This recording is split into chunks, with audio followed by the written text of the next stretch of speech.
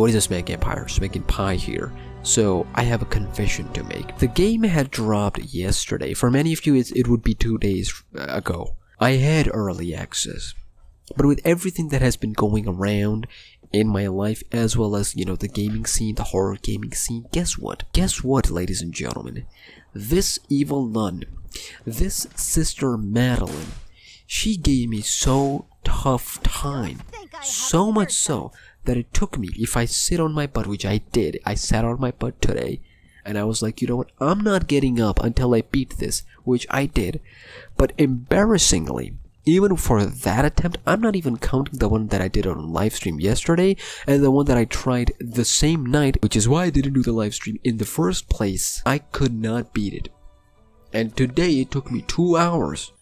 It took me 2 hours to properly finish the game and get my first ending. You know, I can sit here and make excuses, but I'm gonna be honest with you about one thing, and one thing specifically. I love to complete games for a long period of time.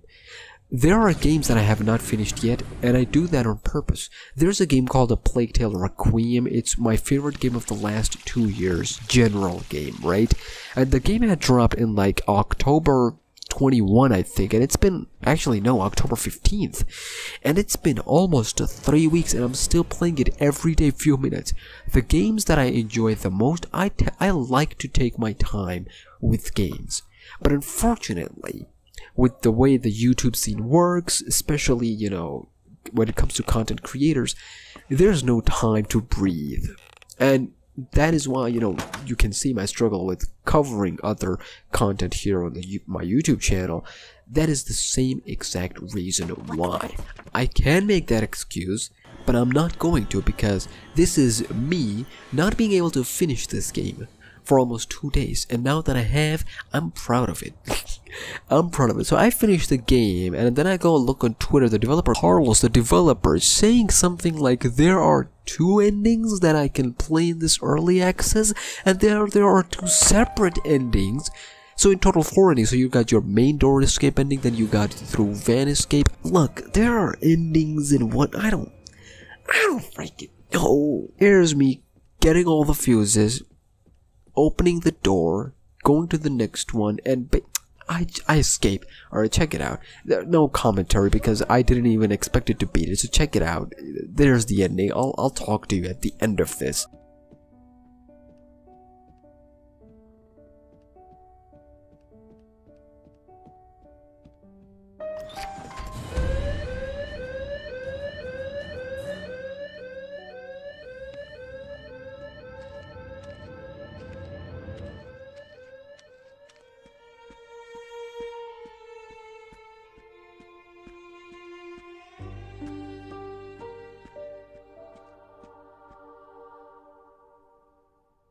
Crazy.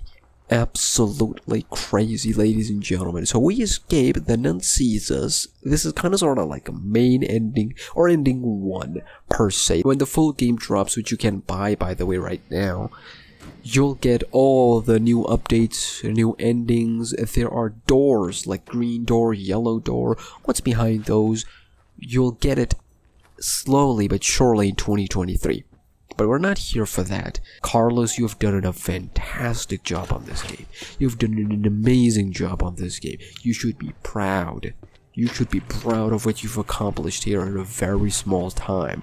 There are unique voice lines. If you are holding a broom or a fuse and none catches you, she will say, "Drop that fuse. What are you doing with the fuse?" Or when you're holding a broom, she will say, "I'm gonna use that broom to clean up after I kill you," or something like that. That is sick.